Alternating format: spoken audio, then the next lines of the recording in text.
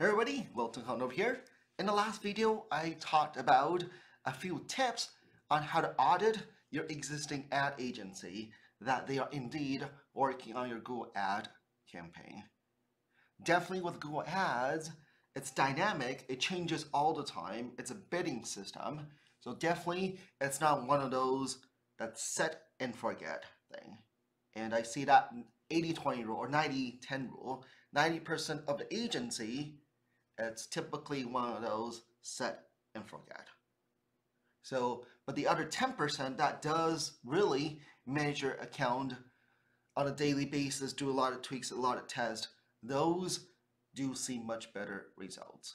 So besides the 3 tests I gave you last time on how to audit your existing ad agency, here's 3 more tips that you might want to ask them to provide to you. First, for today is ask them to send you a list of keywords that they are actually bidding on, right? Have them send that list to you. They should have it, right? They should be able to send a list of keywords that they're actually bidding on. Are they bidding on the right keywords? Are they bidding generically, right? These are supposedly, if you had a monthly strategy call or bi-weekly strategy call, these should have been the things that you guys are working on together, right? Especially if that agency is not serving the death care only, they might not be able to hone in on the keywords very, very well. So for example, they might be bidding very generically on cremation-based keywords. You know, like how come I've been getting a lot more pet cremation calls? And that could be why. How come I'm getting a lot of direct cremation calls when you are not a direct cremation business? So definitely have them provide a keyword list to you on what they are bidding on.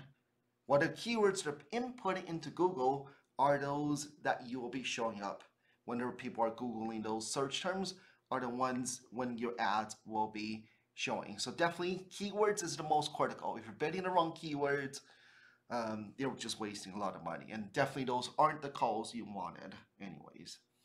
So that's the first thing here, is have them show you a keyword list. Second is have them provide you a search term report. It's called search term report. Search term report is the actual keywords that your ads are actually being served. So even they send you a keyword list, that keyword list might look good, but so if they are showing you a keyword list with, let's say, cremation near me, that's a keyword they're bidding on, but your ad actually still might be showing up for all surrounding keywords though. So it's more accurate if they show you a search term report. Those are the actual keywords, search terms, where your ads are being served. And very often there will be a disconnect between the keywords they're bidding on and the search term that's actually showing up for. So you want to make sure those two really match well. Okay. And third thing here is, as I kind of alluded to, is it's definitely not one of those one-time set and forget thing. The more you have strategy calls with your agency, the more likely they will be able to dial it in.